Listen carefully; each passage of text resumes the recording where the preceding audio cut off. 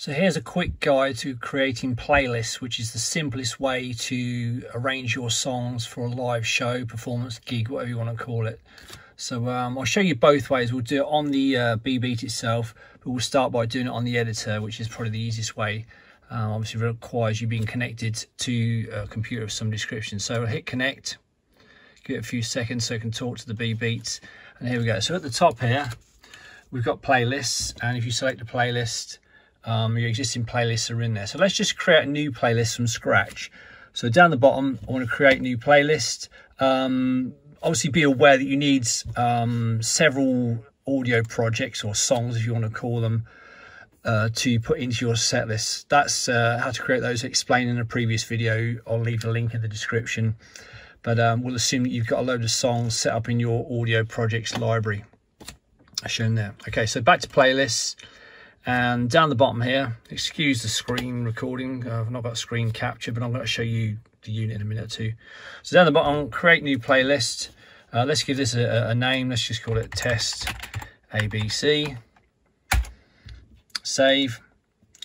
And here it is. So now what we want to do is add some audio projects to our playlist. So add an audio project, as the name suggests at the bottom.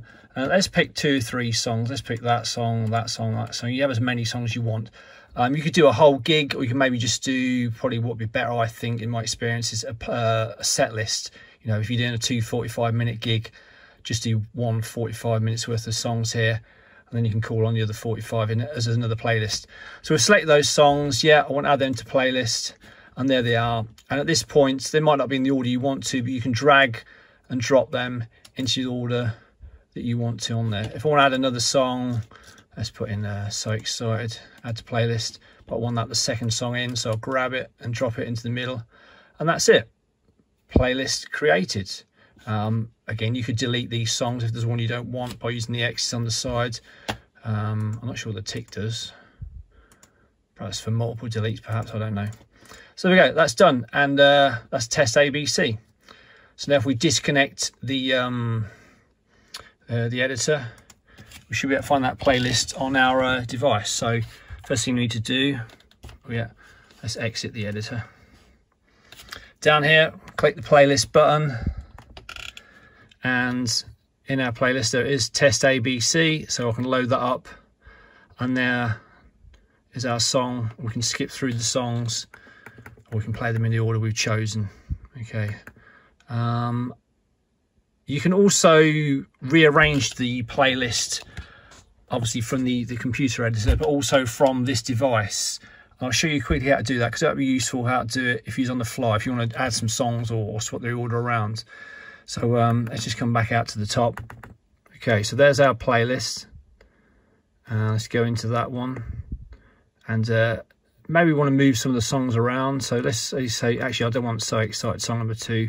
I want it as the 3rd song. So I'll highlight it, move, go down. Okay, it's now the 3rd song. Maybe I want to add some songs as well. So I'll go to add.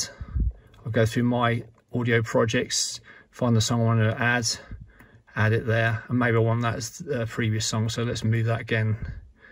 And there it is.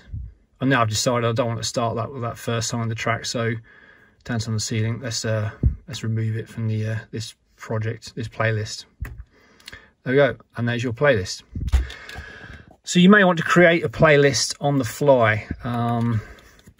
Let's go into playlists, which can be done from the home screen playlists or the playlist button, and we're going to create a new one. Now, the one thing it doesn't do is give you the option to name the playlist, or not that I'm aware of in the current setup. It will just give it a default name, so it's just called this one List 6. So I'll create that playlist, and now let's add some songs. Let's put In the Air in there. Let's add another song. Let's put Calm Chameleon in there, and let's add a 3rd song. You can add as many as you want. Girls on Film, there we go, let's add that. But I want Girls on Film, 2nd one, so yeah, select move it up. Okay, there we go. And then you can rearrange. So there you go, and that's how to create a playlist. It's quite quick and easy on there.